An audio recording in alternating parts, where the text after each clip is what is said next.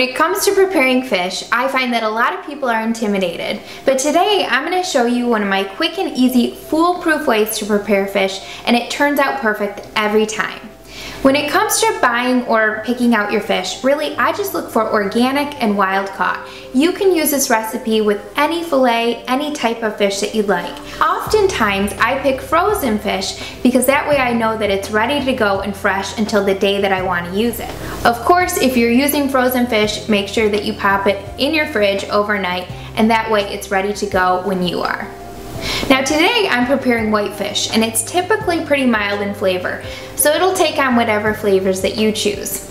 I typically like to use Asian inspired glazes and sauces for whitefish, so that's what I'm making today.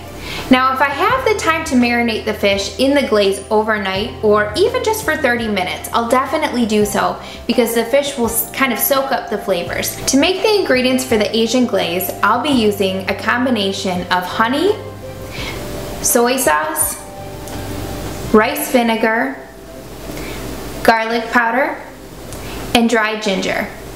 And I'm just mixing this all together in a small bowl, whisking until combined. Next, I preheat my oven to 450 degrees, and I line a baking sheet pan with parchment paper. I then bake the fish for 8 to 10 minutes or until the fish is opaque. And the best way to tell that the fish is done is I gently test it with a fork. If it flakes easily, then I know that it's done.